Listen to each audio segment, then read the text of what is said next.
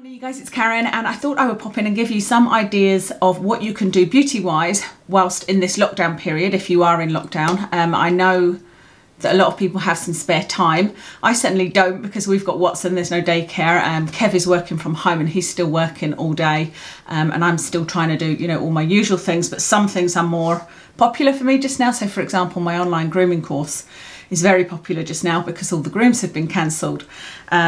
So we're in full lockdown in the UK and this is day 3. I'm actually feeling really stressed, but I hope it doesn't come across in this video. Somebody said that I came across quite calm in, I think it was my last video, and I'm definitely feeling more stressed now.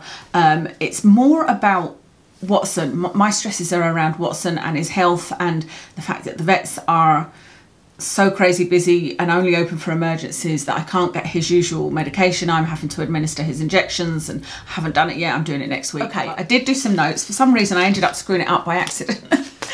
It's a bit like that, but what I talked about here are firstly, I just mentioned some safety things. So what I've been struggling with is not touching my face. I didn't realize how much I touched my face and how difficult it was to stop. As there's a couple of things that I've written down here that I think will help safety wise, and some of them with touching your face. One of them is lip balm. Use as much lip balm as you can, because I think when you've got dry lips, that's when you're tempted to touch your lips. And if you wear eye makeup and you've got sensitive eyes, I would probably just try and avoid eye makeup at the moment, because actually I've done the very thing that I'm telling you guys not to. I've got lashes on and that does irritate my eyes. So I touch my eyes there, but I'm just touching the lashes. I am going to remove these lashes after I've stopped filming, because they will make me itch my eyes, and that's something we're obviously trying to avoid. You can still order online. Whether or not those are, you know, those deliveries are essential or not is open to interpretation, of course, depending on what you're ordering. But with deliveries, we've had a couple of deliveries. I had ordered some bras that were due, and something else for the camera, I can't think what it is, and they're just being left at the door, you know, and we're making sure we wash our hands after using the packaging. And some people are saying, well, you shouldn't be ordering things like makeup and whatnot, because then you're putting the delivery drivers at risk. But the delivery drivers are, you know, really a key worker, and so they're working anyway, and I think that they want to work to continue to be paid. And so I don't know, if nobody orders anything except for the essentials, then they'll lose their jobs anyway, and we know lots of people who have already lost their jobs. Okay, so I have said if you have extra time, or if I had extra time, I would do these things as well. I would either do treatments or I would experiment, and that's kind of with hair, makeup, nails, all of that, you know. So I've jotted down some things you can do under the experiment category. You could try and learn how to cut your own hair. Now obviously you're going to take a risk depending on what style you're going for, how long your hair is, how well it could be disguised, etc. And if it goes wrong, you don't have a hairdresser to correct it. But I know that a lot of you will be missing your hair appointments.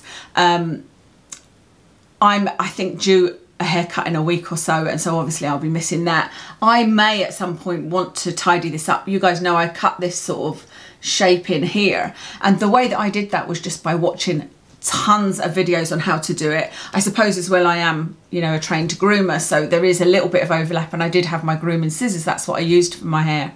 But I think you could probably order some nice scissors, some good scissors from Amazon, and like I said, watch as many videos as you can, and then it's up to you if you want to take that risk. That's something you could attempt to do. I would say the back would be the hardest to do, and I think it's probably easiest if you've got long hair, so that, you know, long enough that you could part it, pull it round here and see the ends. Those are the people that it would probably work best for. Or if you usually have your hair dyed, you could try out a real funky bright colour that you'd always wished you were, you know, brave enough to try but didn't want to go out in. That's something else you could do. With makeup, you can play with makeup to your heart's content, you know, sort out your makeup, use colours that you've never tried before. Again, yellow and orange. Remember I did that yellow look that you guys all loved, so you could try out a yellow eyeshadow, an orange eyeshadow, something really bright. And with nails, my nails are not looking the greatest at the moment. I do need to do them.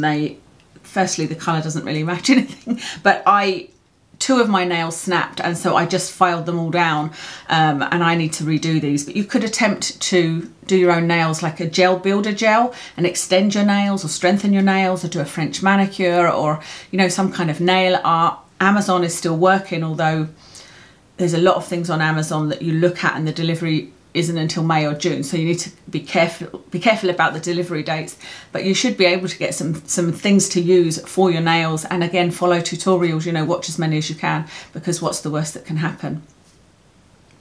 So that's everything under the experiment category. And then under the treatment category are basically mask type things. So you could do face masks. That's something that you could spend time really pampering your skin, you know, give it a break from makeup, but instead do things like a peel, like the AHA peel from Deciem would be ideal. And then put a moisturiser mask on afterwards, you know, things like that. Onto nails, if you don't want to learn anything new to do with your nails, you know, nail art or building up your nails or anything like that, you could just take everything off and treat your nails. And the best way to do that is to remove all your gel polish. So the way I do it is I cut pieces of foil, put a little bit of cotton wool in the middle of the foil with some acetone, and I wrap it around my fingers and just sit there for 10 minutes and then see if it's coming off, and usually you can scrape it off then. And then I will put oil on, and I always use a mixture of jojoba oil and sweet almond oil, because there's not many oils, in fact they're the only ones that will properly penetrate your nails. And for 3 days straight I just apply the oil onto my nails every couple of hours. Just every time I remember, I will go and apply some oil.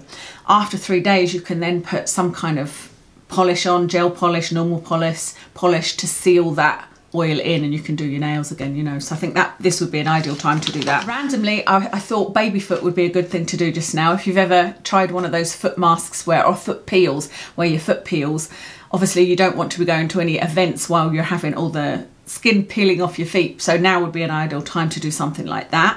I'll try and link any of these things. I'll have a look on Amazon and find ones that are actually delivering in the next little while. Last but not least, hair. You can do treatment masks, and not just a treatment mask where you leave it on. You could just use your normal conditioner and leave it on for a couple of hours and rinse it out, which will be easier when none of us are going anywhere. But also you could do the thing where you put oil on. Any oil that you've got in your cupboard pretty much will do.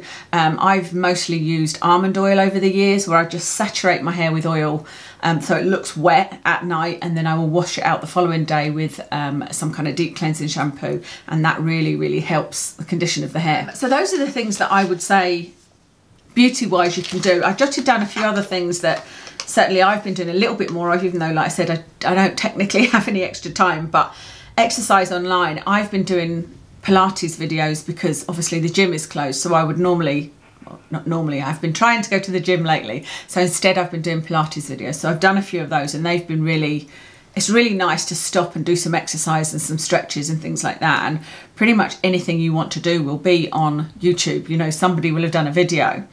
I'm also using this time to write down what I'm grateful for, you know. So I'm grateful that we have heating and hot water, and that, you know, I live in a nice area, and that there's plenty of open spaces, and that I'm healthy, you know, that I've not got the virus, that kind of thing, that my family are healthy. I'm also thankful for all the community spirit that's going on. That's really quite uplifting. Cook and bake, that's something we are able to do, because obviously Kev is working from home just now, so he doesn't have the commute, so there's more time to spend on dinners, and I can bake things that are keto. I'm still doing the keto diet, and so Kev is able to do more cooking, which means we're able to experiment with a few different things. Spring clean, of course. Start YouTube or social media if that's something you've kind of had on your list of to-dos, you know. Then get your account started. You don't even need to tell people about it, just get content up there, you know, so that when you're ready you can advertise it.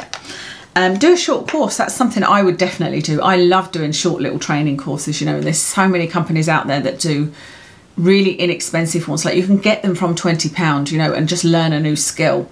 You can probably do one on hairdressing. And the final thing is TikTok dance. I think this would be great for teenagers, actually. I've just discovered TikTok. I had no idea what it was, and I kept hearing people talking about TikTok, so I thought, let me check what it is.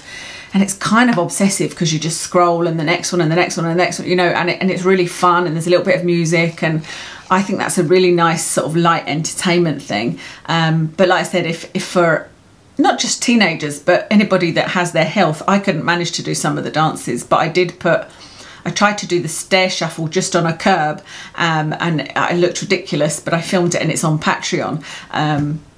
because I was convinced I would be able to do that, but we don't have stairs because it's not good for my knees, and my knees are killing me after doing the one on the roadside. But yeah, I would definitely recommend having a look at TikTok. It's very, very funny, and trying to share all the jokes you get. I'm trying to share as many as I can on Instagram, and I'll send them like to my family and whatnot, because I think we really do need to laugh in this kind of time, don't we? That's everything to tell you today. I know this was a bit of an unusual video. I just felt like I wanted to do one related to what's going on, you know, because it feels weird to be doing normal videos, although I will, of course, I am going to do a haul and tell you things that I bought before all of this went on and whether they're working for me or not. I'm also going to do an Amazon favourites. I don't know whether I'll do that on this channel or over on the other channel. We'll see, but I will do more normal videos, but I just thought this one might be helpful to you. So let me know what your situation is. I'd love to know.